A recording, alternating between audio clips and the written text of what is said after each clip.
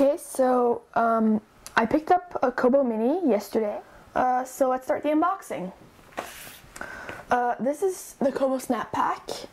There was a promotion, so I got it for free. Let's put it to the side. Let's look at the box. On the Kobo box itself, there's basically instructions. It says it has a e-ink display, ultra portable, no glare on screen. It supports Wi-Fi 802.11b, G, and N. It has an option for fun interchangeable backs, and it has a 2 GB memory. But only 1 gigabyte is accessible for your books. And I believe you could put about 1,000 books on the Kobo. So let's get into the box.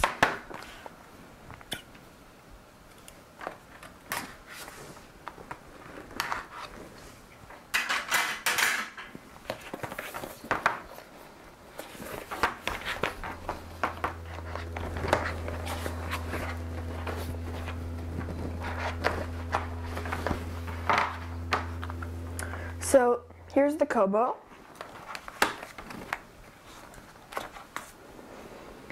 It says to plug it into the computer. I don't know if you can see that. So let's go see what's in the rest of the box. There's a little quick start guide.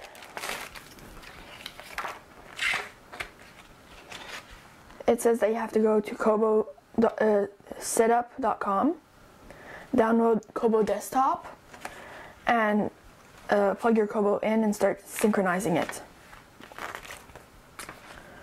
And welcome to Kobo. Celebrate with up to 98% on your first ebook. So that's nice. You get a little special. And there's a little thing telling you that they have apps for the iPad and iPhone and other desktops.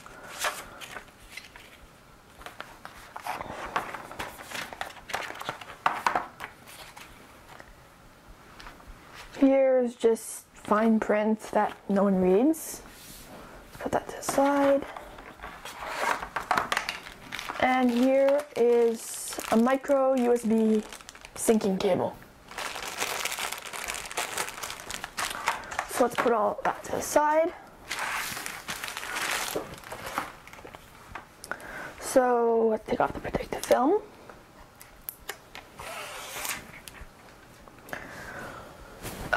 The Kobo Mini has a 5-inch e-ink touchscreen display. It has 16 levels of grayscale.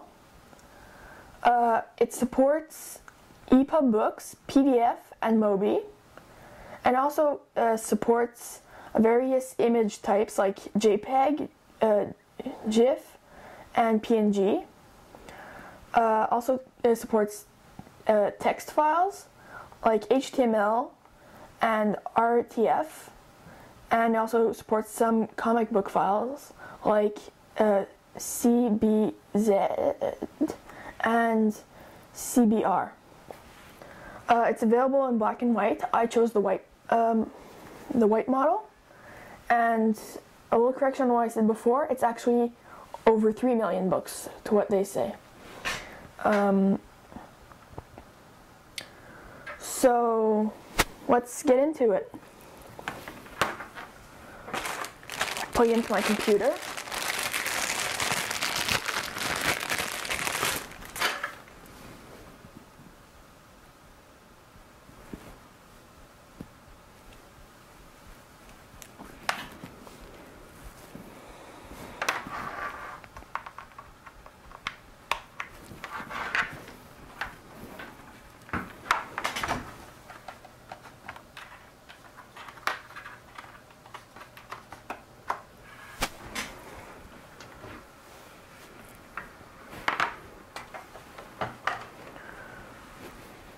Okay, so I just plugged into my computer, and already you could see that it started turning on.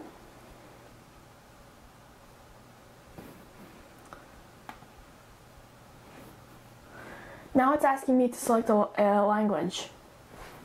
I'll choose English. Now it's asking me how do I want to set it up. I'm going to choose a computer setup. So now it's asking me to go to kobo.com, well, kobosetup.com. So just let me launch that. Just a second.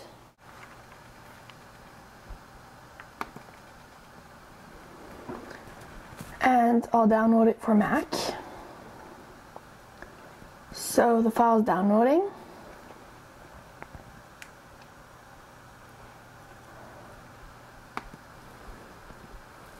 So once that's finished downloading, I'll continue recording again.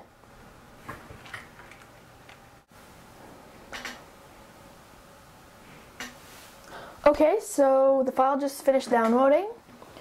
So let's open it up. It's opening the DMG, checking the volumes, and now I just need to put in the applications.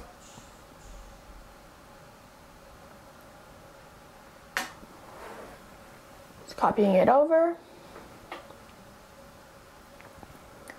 Sorry if it's a bit slow, it's because I've got the screen recording program running and it uses up a lot of power. So there's the Kobo program. It was not downloaded from the Mac App Store. Okay. Well, a quick fix for that is just open your applications and do a right click and just click open. And it'll let you open it.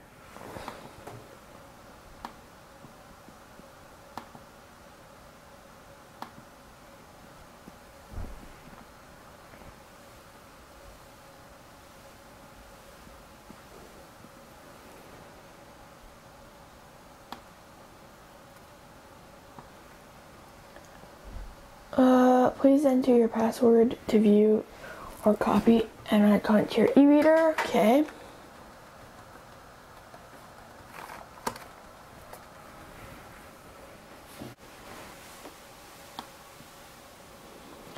Set up your device in just a few easy steps. Please note this process requires an internet connection. Get started. Downloading e-reader upgrade.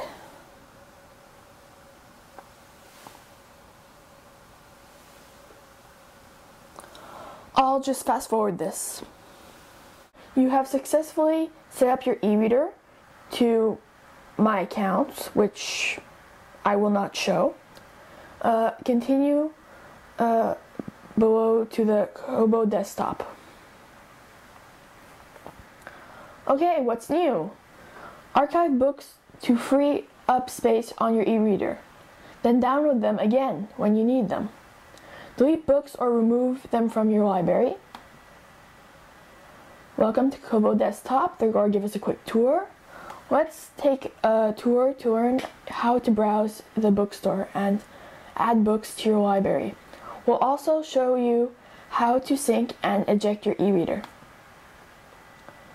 So if you want, well, if you know what you're looking for, you can just search for a book there. Or you could browse or just search by author. Browse the bookstore. You can also browse by categories and reading lists here. Or check out our recommendations and featured titles below. Keep your e-reader up to date. Click Sync to update your e-reader with all of your purchases, reading, progress, and annotations. Start reading. Finally, be sure to click Eject before disconnecting your e-reader from your computer. Kobo desktop menu, find and buy new books. Read and organize your Kobo books.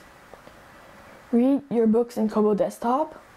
Click before disconnecting your e-reader. Keep your library up to date across devices. Manage your details or sign out.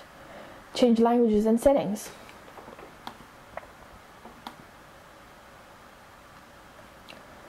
Welcome to the world of e-reading. We're offering you a discount on your first grade book.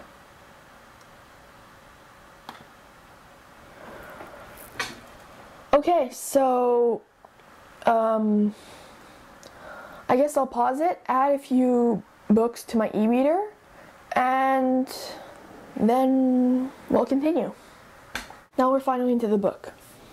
So I could bookmark this page, or I could add annotations, or I could just search the book. So I could search, let's say, where it says apple.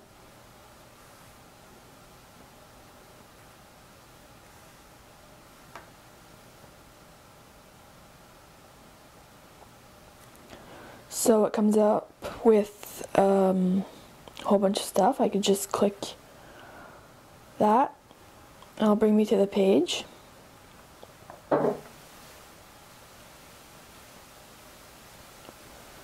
I could also skip pages easily by just tapping the arrows on the bottom, and it'll bring me to the next page that says apple on it.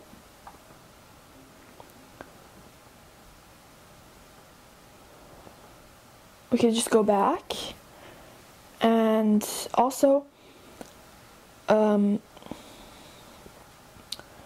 we could find definitions. Let's say if I don't know what apple means,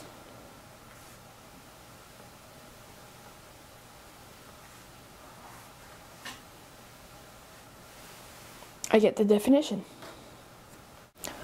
I could also change the font size to make it really big and just have a few words on a page. I can even change the fonts,